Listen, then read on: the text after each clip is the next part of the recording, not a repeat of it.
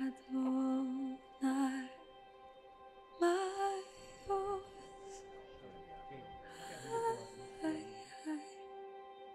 Nimi,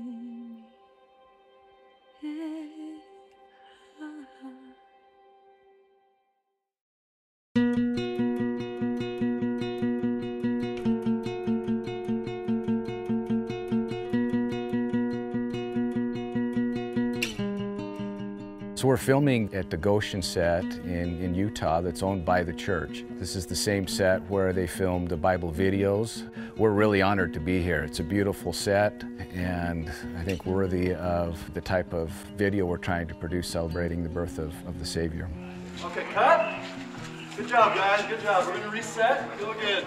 The question that I had, and maybe others had from the beginning, is why did we need to create another version of the Nativity? But the more we fleshed it out, the more that we saw the opportunity to explore some of the history and some of the context of the time in ways that we haven't seen before. Sometimes this story is told with a certain amount of pageantry and formality that I think in this production we're trying to get at the reality that these were real flesh and blood people, that were living their real lives in a real place, and that this event actually happened.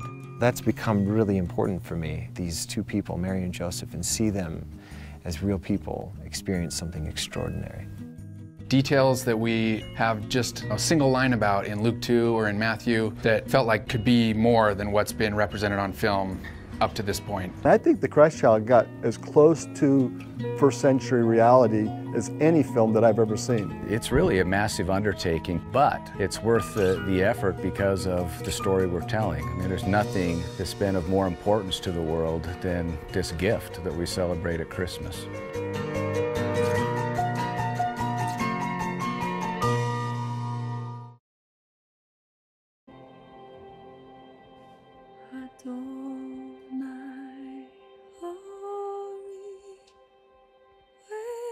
Mary's Lullaby wasn't in the original script. It was something that actually came up during the filming process.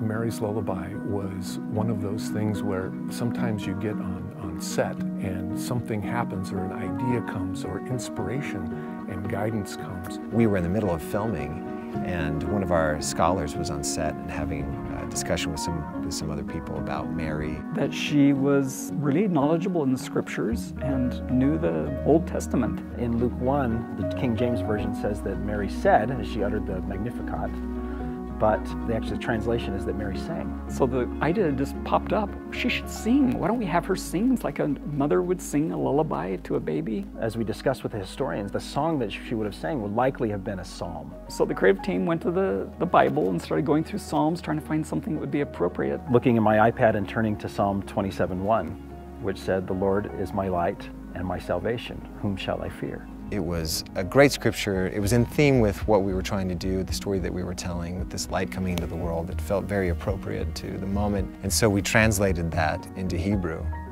We went to the actress and told her that we had an idea. Unbeknownst to any of us, Brooklyn McDarris, who played Mary, was a professional singer. She's a wonderful singer. She was very open to the idea. She went through, looked at a bunch of Hebraistic music forms, and actually improvised the melody.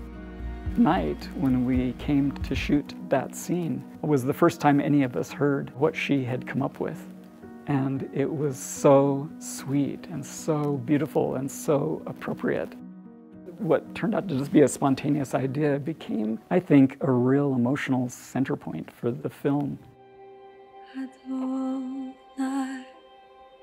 my yours.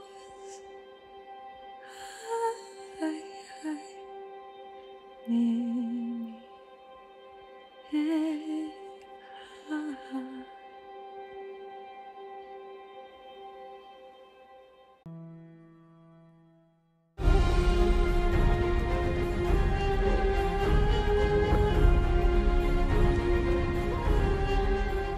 So Matthew chapter 2 actually doesn't give us a whole lot of detail about the wise men. It simply says that a group of people that it calls magoi come from the east. The Greek word magoi could be translated as magician or astrologer. It often is a word that's used to describe somebody who is a priest of another religion, of a non-Jewish religion. The tradition that there are 3 wise men comes from the fact that they offer the baby Jesus 3 gifts: gold, frankincense, and myrrh. But there's nothing in the story that tells us precisely how many wise men there were. When the wise men finally appear in Bethlehem, they are led somehow to the home in which Mary and Joseph are living.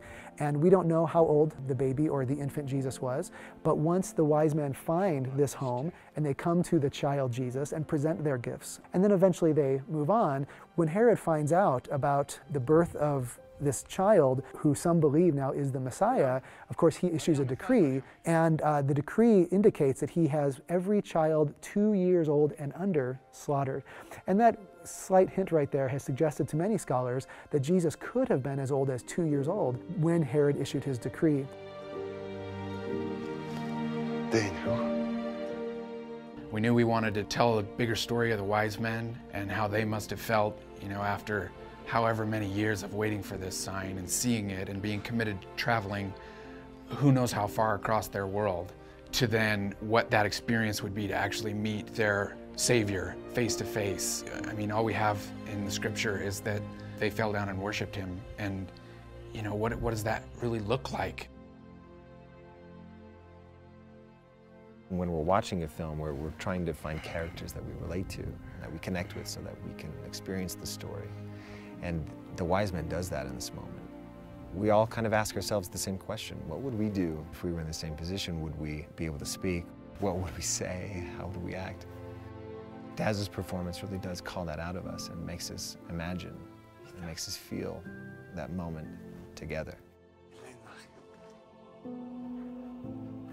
The emotion was just all there, and just his feeling and everything coming together. He's seeing this divine king, this Messiah, and all his dreams, all his expectations were wrapped up in this little 2-year-old boy. He'd been with King Herod, who was powerful. He was literally at the top of his game. And then the contrast between that earthly king and this young boy, wow. Must have been like that.